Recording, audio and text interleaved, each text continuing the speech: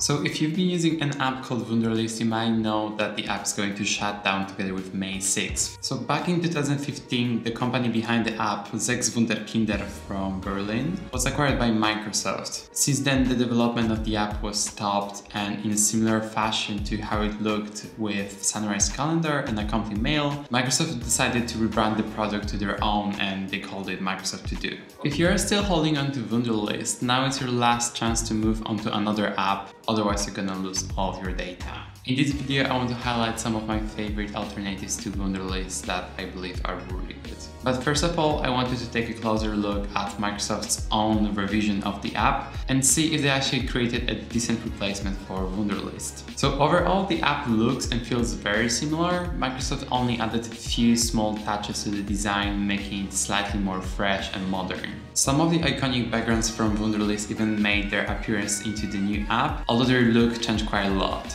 So for example, there is TV Tower from Berlin, but Microsoft changed the photo to make it a little bit more minimalistic. And the same applies to all of the other backgrounds that just look more simple.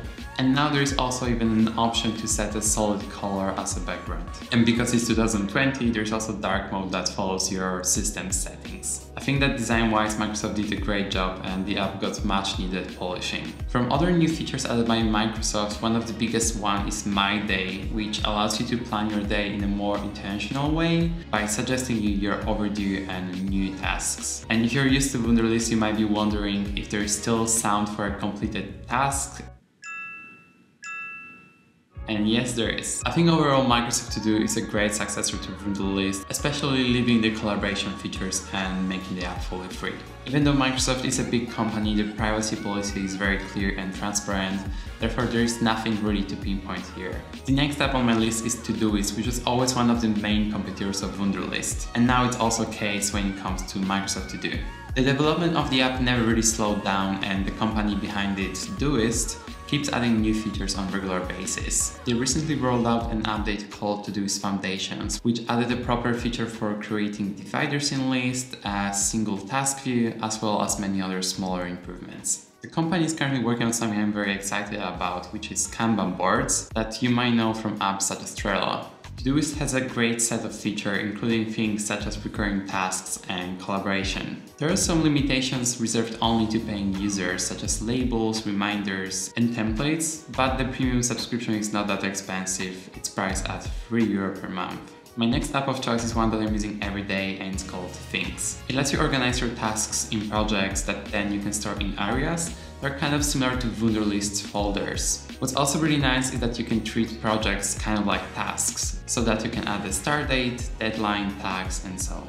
The app also has a great today view that allows you to split tasks between those for the day and those for the evening, or you can just simply sort them by projects and areas. There are many other features of Things that are worth talking about, but what's most important about the app is its design. The app just looks beautiful. It has a very simple, minimalistic UI with nice, colorful touches. But unfortunately, there's quite a few downsides to it. So first, the app is available only on Apple devices. Second, there is no collaboration features whatsoever. And third, it will cost you almost $80 to get all the apps for iOS, iPadOS, and macOS. But the last point, in my opinion, is not that bad, especially if you consider that's more or less the same amount of money you would spend on Todoist in 2 years. And you can also save a lot of money by just getting apps either for your iPhone or iPad, excluding the one for Mac. And the last app I want to talk about is Apple's own Reminders app that got much needed update together with iOS 13. Not only did the app get completely new UI that finally got rid of the skeuomorphic elements like lists and all of the paper background and stuff, Apple, please finally update the Notes app, but also scored a few new features. So in the new version of Reminders, you're able to create reminders that have checklists and attachments. The app can also now recognize natural language, so it can suggest you a date or location or even a person that you have in your contacts, so that it can remind you whenever you're messaging someone via iMessage that you have something to say to them. And of course, what's the best part of Reminders is that the app is fully integrated with the Apple ecosystem. Therefore, it's available for free and there's no premium features in it whatsoever. And it also allows you to share lists with your contacts that have Apple devices. And that's really the only downside of the app, that you can use it only on Apple's own devices. But there's actually a small exception to the rule. So when you go to iCloud.com, you can access all of your tasks and edit them there. Okay, so now quickly to summarize the video. For most of the things, I personally use Things because I just love how the app looks like. And I think that's a very important part of using any to-do app. You just have to make sure that you keep checking it and using it to actually get a value out of it. But if you're just switching from Wunderlist and you're looking for the most familiar alternative, then I think Microsoft To Do is a great option. I'm very impressed with what Microsoft did to the app, and I'm not nearly as disappointed as I was when they acquired Sunrise Calendar. Rest in peace, I still miss you. Todoist is also a great app, and that's actually my second choice since I'm using it quite a lot for shared lists. And to be honest, the only thing that I'm missing in the free version are reminders. But for those, again, I just use Apple's own Reminders app. But yeah, it's only available on the Apple devices. So which of these 4 apps should you use? I think that really depends on what your needs are, what devices are you using, and how much are you willing to spend. And I hope that with this video I made the choice a little bit easier for you.